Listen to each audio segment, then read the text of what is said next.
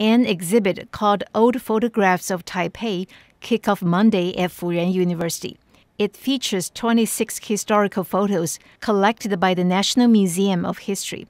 On display are photos of religious processions, people washing clothes in the river, a Taiwanese opera actress breastfeeding her baby, among other subjects.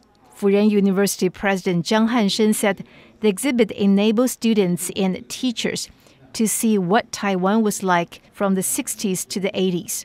Zhang said it's great to be able to revisit that period in history and the places where people grew up. Photos of rice paddies and farmers allowed the public to have a glimpse at Taiwan's past agricultural society. Paula Chow, RTI News.